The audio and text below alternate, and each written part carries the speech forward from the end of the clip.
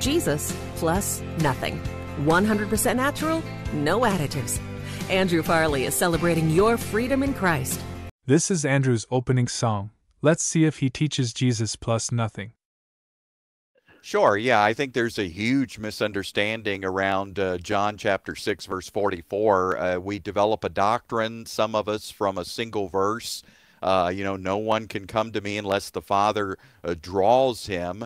Well, you pop over to John chapter 12, and what do you see there? He says, well, when the Son of Man is lifted up, he will draw all people unto himself. So it's really important that we see that there's this invitation, and yes, it's divinely enabled, but who is the enabler? God is. And who is on his heart? The world is.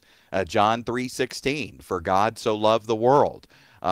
Paul tells the Corinthians, God was in Christ, reconciling the world to himself, not counting their sins against them.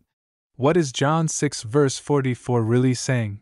The drawing, actually dragging, a forced action in the Greek, by the Father is specific and effectual, meaning it effectively brings individuals to Christ. This is not a general call extended to every person, but a specific action of God towards the elect. This understanding is supported by other scriptures that highlight God's sovereignty in election, such as Ephesians 1 verses 4-5, which speaks of God choosing us in Christ before the foundation of the world. Supporting scriptures, John 10 verses 26-27 ESV. But you do not believe because you are not among my sheep. My sheep hear my voice, and I know them, and they follow me. Jesus distinguishes between those who are his sheep, the elect, and those who are not, indicating that belief is tied to being chosen by God. Acts 13 verse 48 ESV. And when the Gentiles heard this, they began rejoicing and glorifying the word of the Lord, and as many as were appointed to eternal life believed. This verse shows that belief is a result of being appointed to eternal life, aligning with the concept of effectual calling. Summary: in John 6 verse 44, the phrase, "No one can come to me unless the Father who sent me draws him," indicates that the drawing of the Father is not universal but specific to the elect.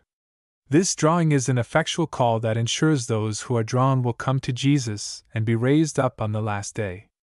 This understanding aligns with the Reformed doctrines of election and irresistible grace, highlighting that salvation is entirely initiated and secured by God's sovereign will.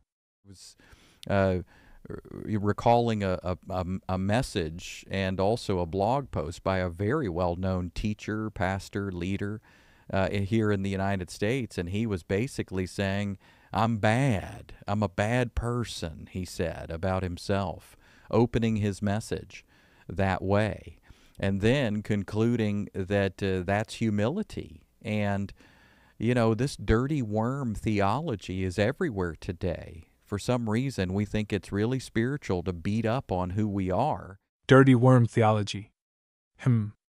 Are we to boast of ourselves? Are we to ignore Scripture and how we are described by God? Is this what Jesus teaches, or is this just what Andrew teaches? Romans 3 verses 10-12. As it is written, none is righteous, no, not one. No one understands, no one seeks for God. All have turned aside, together they have become worthless. No one does good, not even one. This is man, this is us. We are new creatures in Christ, but we have nothing to boast about. Any good works we do are from above and not of ourselves. Okay.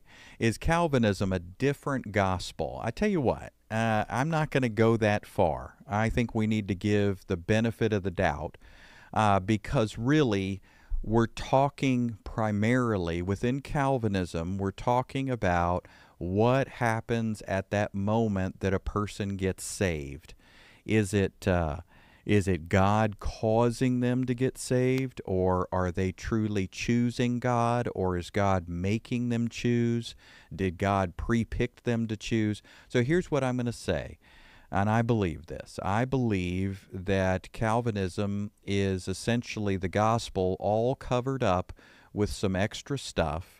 that is akin to Greek philosophy. What do I mean by that? Well, Plato and Socrates, for decades, they debated fate and free will.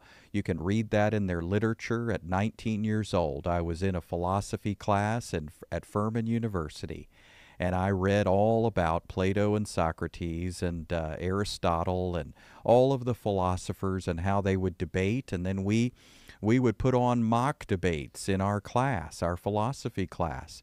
One person would take the side of fate and the other would take the side of free will.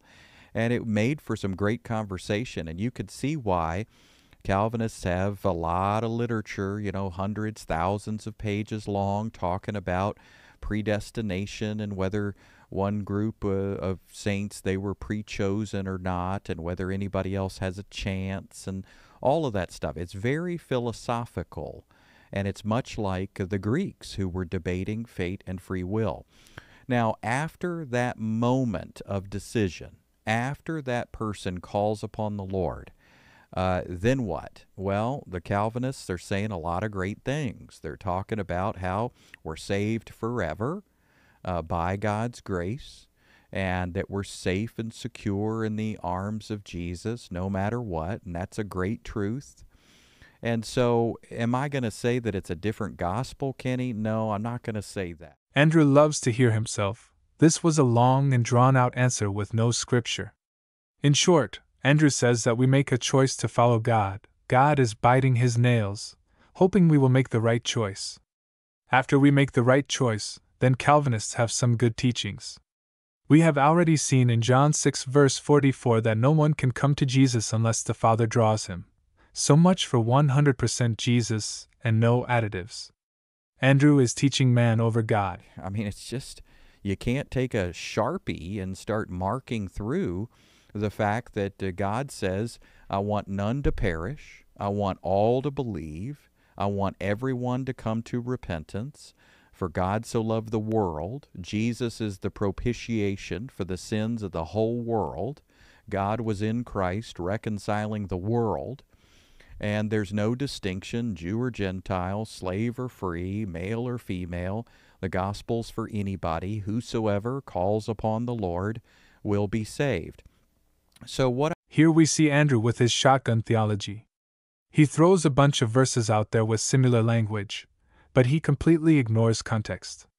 The Jehovah's Witnesses do the same thing. Andrew is like a cult leader. He has all the answers, and no one else gets it right. 2 Timothy 4 verses 3-4.